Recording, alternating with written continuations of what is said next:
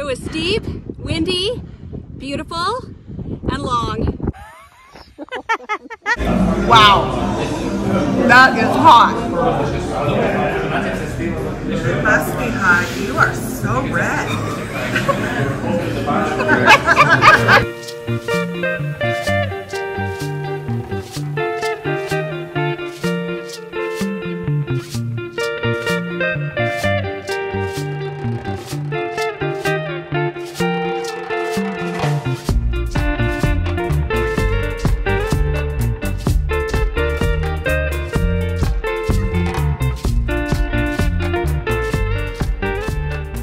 Good morning.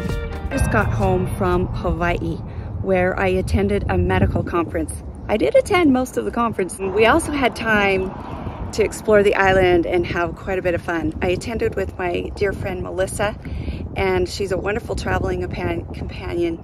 We had a lot of fun. The Big Island of Hawaii is named the Big Island for a reason. It can fit all of the other islands of Hawaii twice. The island really has a diverse landscape. On one side of the island, the leeward side, it's dry and arid, and it has a lot of black lava and dry brush. And on the other side of the island, the windward side, is a tropical rainforest. It gets over 100 annual inches of rainfall a year. And it's so interesting because as you travel around the island, within just a short distance, you see a completely different landscape. I want to take you along and show you what we saw and what we learned.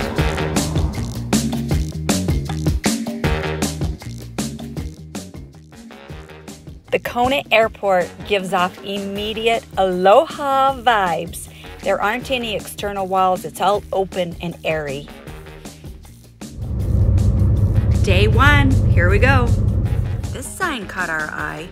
We had to stop. These are famous Hawaiian donuts called malasadas. And boy, were they delicious.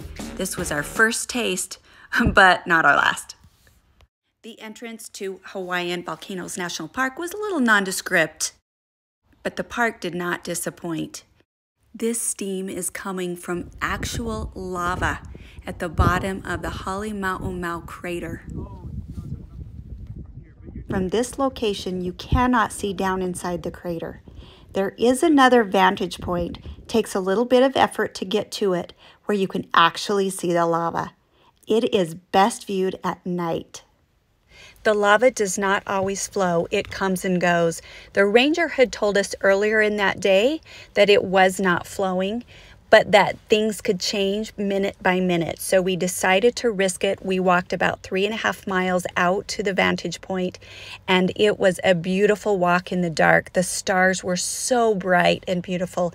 And then we started to see this red glow on the horizon, and we knew the lava was flowing. It was so exciting, such a thrill, and something I will not soon forget.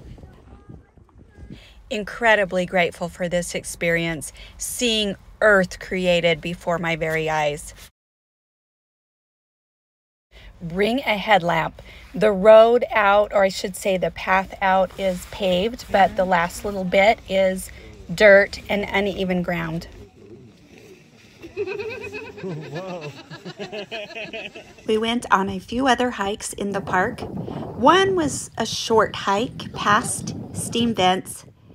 The steam didn't really smell like sulfur like it does in Yellowstone. Next up was the Kilauea Iki Trail hike. You walk around the crater rim in the jungle and then descend down the steep canyon walls into a caldera, walking across black lava that had cracks, and you could see where the lava had pushed up the crust. Pictures do not do this justice. It is an otherworldly experience and so cool. Welcome to Mars.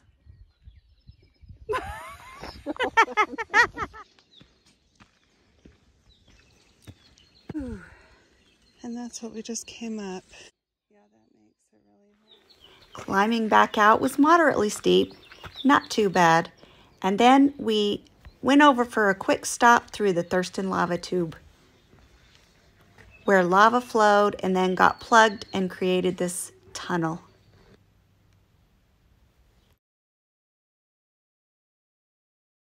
We had great views for lunch at Volcano House, which is the only place for food in the park. Day 2, we took a very scenic drive up into the northernmost part of the island. We went through a cute little town called Hawi. Along the way, just north of that, in a town called Kapaiao, we passed a majestic statue of King Kamehameha the Great. This is near his birthplace. He is credited with uniting all of the islands and is highly regarded as one of Hawaii's greatest kings. We came to the Pololu Lookout, which is an erosional valley along the Kohala Mountain, one of the 5 volcanoes on the island. This valley was caused by a massive landslide. It is beautiful, lush, and green, and it ends at a black sand beach. You can hike down to the beach, which is a pretty steep hike. It's a couple of miles. I really wish we would have hiked it. Supposedly, the black sand is soft as velvet. On the way back, we stopped at this little roadside stand for a little bite. They were having some live entertainment, and these 2 ladies who were in the audience just couldn't resist. They got up to dance. Look at the joy on her face. What a treat.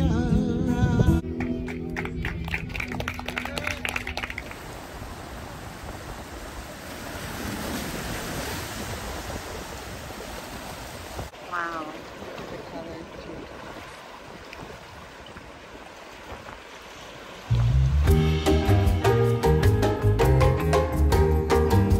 Let's take a little tour at the resort where our conference was held, the Hilton Waikoloa Village. It is a beautiful property, large, built right around the natural coastline.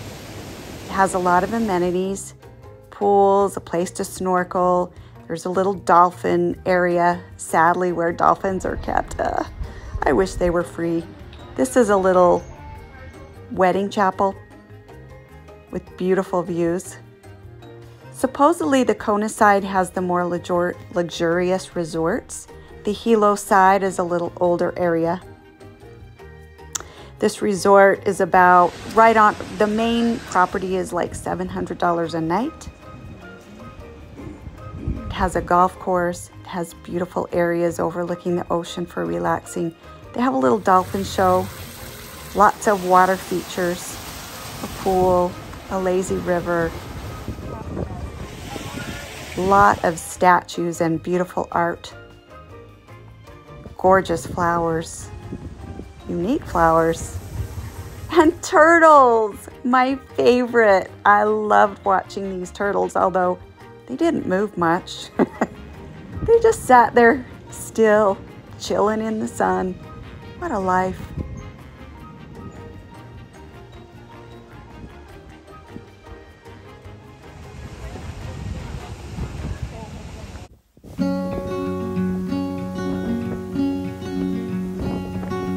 I am not a raincoat here to keep you warm. Then go back in the closet after the storm. No, I'm not a match simply waiting to burn. All I am is a friend, your friend till the end.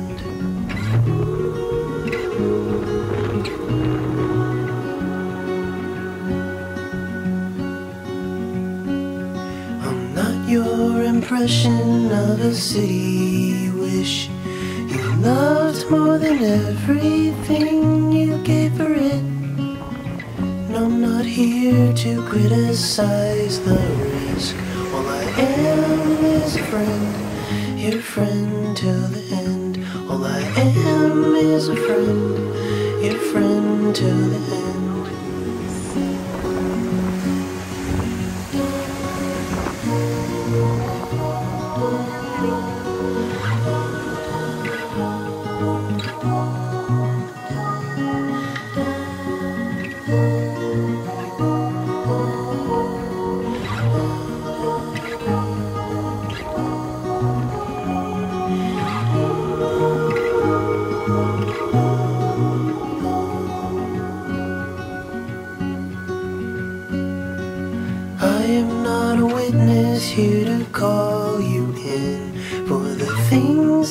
you've done or that thing that you did. And I'm not the shadow of anyone you've been. All I am is a friend, your friend to the end. All I am is a friend, your friend to the end. All I am is a friend, your friend to the end. Okay, we're on Ironman Drive in Kona, and I just want to show you this tree.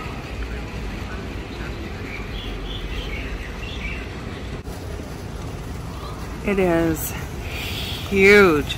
Okay, now, you might not think this is really big. Jenny, go up there and stand in front of that. You do to give it some so you see that. Well, hurry, because I'm taking the video. Okay, so here's how big it really is. Go ahead.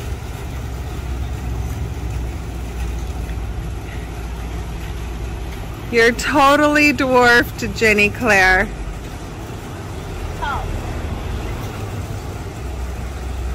Go ahead, ma'am. I love this tree. It's amazing.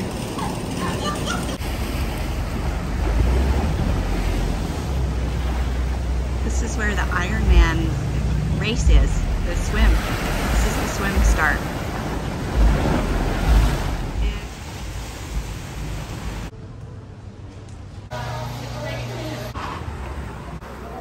Yum, yum. Our last day and one last hurrah hike up Pu'uwa'awa Cinder Cone Trail, otherwise known as Jello Mold Hill.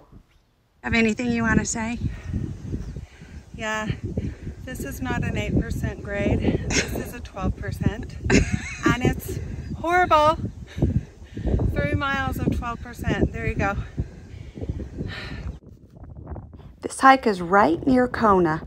It's about a 6.5 mile round trip hike through verdant fields. Kind of reminded me of New Zealand.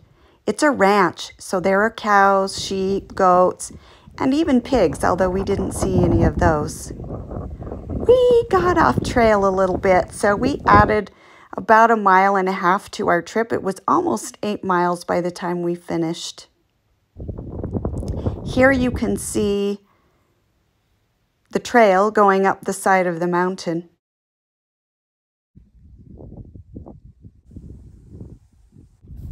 Ouch. Oh, this is a challenge. And Missy is killing it. I mean, she's killing her feet. That's right. And she's also killing it. And right up there at the tippy top is the summit marker. We're close. It's the top of the mountain. Woo! All right, hold on. Summit. We made it. We made it. It was steep, windy, beautiful, and long. Yeah. And Steep and steep. And we're here, and we did it. Did you say it was steep? I think It was steep. My feet are numb. I think I need to mention that it was steep. Oh man, what a... We took the best way up. We did. Everyone said go counterclockwise, and we thought, oh, what do they know? So we went clockwise. And that whoever decided that was an idiot. Yeah, they were But we did better it. hikers than us.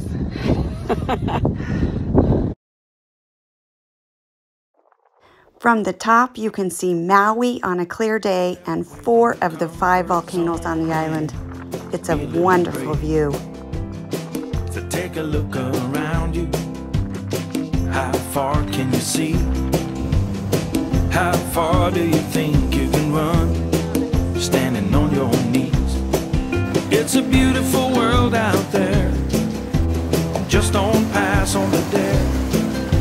If you have the will and a moment to spare, it's a beautiful world. We visited many beaches while we were here. We saw black sand, green sand, white sand, salt and pepper sand. And after our hike, we went for a dip at the beautiful Hapuna State Beach. Most beaches we went to took a little work to get to, but this beach is easily accessible. It's usually voted in the top 10 beaches of America. It's beautiful. It is more crowded, but it didn't disappoint. The water is crystal clear and just absolutely beautiful. We finished the night with Hawaii giving us a wonderful send-off, beautiful sunset. And I want to thank Melissa for being such a great traveling companion. Mahalo, Hawaii. Thank you so much. It's beautiful.